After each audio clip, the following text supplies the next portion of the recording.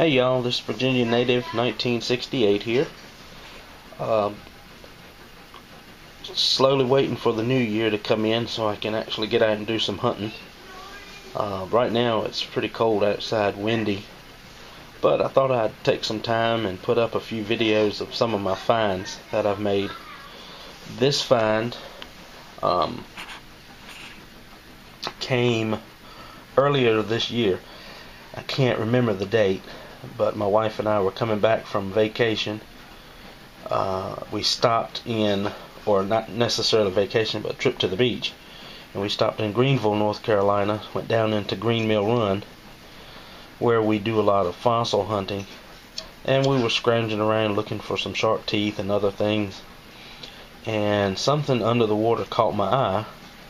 So I reached in, and when I pulled this out, it was a pleasant surprise. This blade is, I'd say it's, I don't remember if I measured it, but it's got to be pushing 4+ inches, and it's really nice. You can see how thin it is.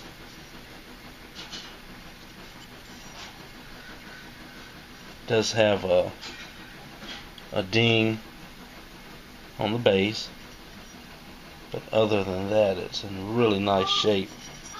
See that little resharpening on the tip there, but it has that nice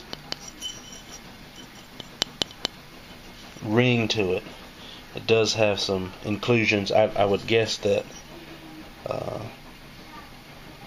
it's silicified shell possibly, but it has that river stain, little river polish or creek stain.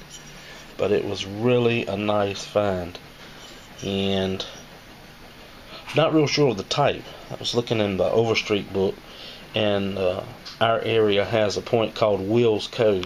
It's very similar, but the points they show are a lot smaller in size. They show points that are about half the size of this. So I don't know if this is actually what you call a Will's Cove. I'm tending to lean along the line of Marl Mountain, maybe, just with the point that the base may have been rounded. But either way, don't really care what type it is. It's just a really neat point. So I've got it in a little Riker display case, but just wanted to show it to you guys, and I'll post some more videos and hopefully get out and do some hunting real soon. Alright, thanks for watching.